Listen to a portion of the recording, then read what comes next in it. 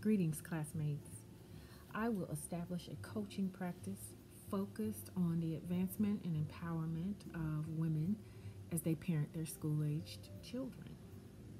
In my daily work as a school counselor, too often I'm focused on family dysfunction and fail to recognize, acknowledge, or even celebrate the way families do succeed.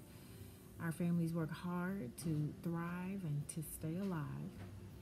A few years ago, I had the opportunity to listen to the story of a mother whose son was struggling academically.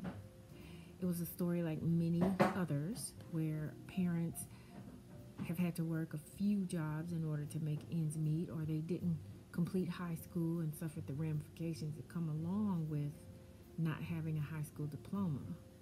But while listening to this parent speak on her life, I saw and heard the possibilities for her.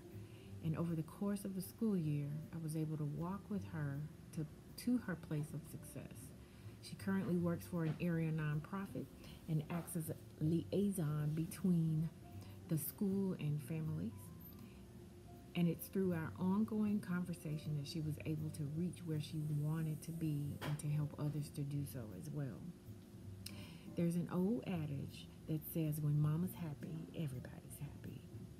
Or the African proverb that says, when you educate a woman, you educate a nation or a generation. Our mama parents, graced with intuition, perseverance, courage, and a built-in strength, fulfill so many roles, and their chief role is caring for and protecting their children and helping them to become the best humans they can be. But they're unable to do that well and in an empowering manner unless they first take care of themselves. Thus, my coaching program will help my mama parents and other women focus on develop or refine their self-care skills. Let me say that again. My coaching program will focus on helping mama parents and other women focus on develop or refine their self-care skills in order to create balance and make informed choices that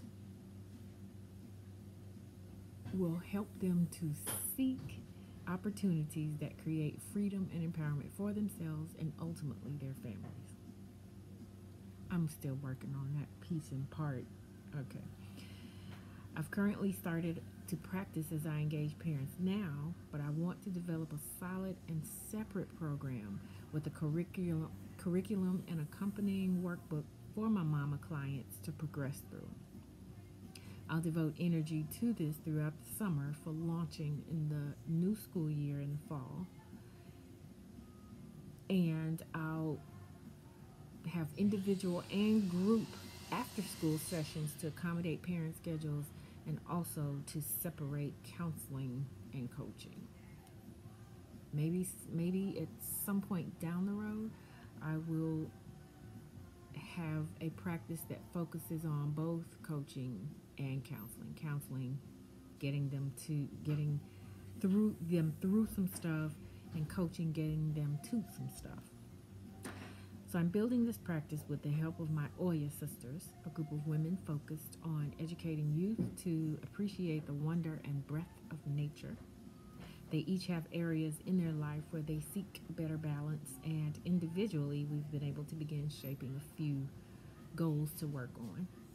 They have helped me to hone my skills and especially decide on a niche of sorts in which to focus my coaching. I still feel all over the place, but with concentrated effort and strategic thought to given to the questions that were asked this week in our lessons about developing our own practice. I'll be able to get on the elevator and know absolutely what I need to say to people, particularly women, in helping them to achieve balance for themselves and ultimately their families. Thank you.